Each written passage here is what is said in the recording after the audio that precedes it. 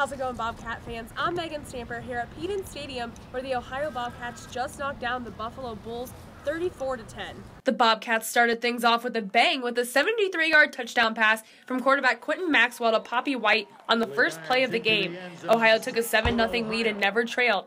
They extended their lead later on in the first quarter with a 32-yard field goal after a Javon Hagan interception. Buffalo had the opportunity to get on the board at the end of the first quarter, but missed a field goal try. And Buffalo did outgain Ohio on offense, finishing with 413 total yards, while Ohio had 392. Turnovers were the issue for the Bulls in this one. The interception and fumble in the first half that led to Ohio points dug them in a hole they could not climb out of.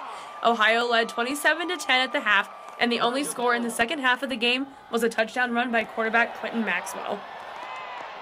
The Bobcats will have a bye this week, and then they travel to Central Michigan to take on the Chippewas on November 15th. Reporting for WUB Sports, I'm Peden Stadium.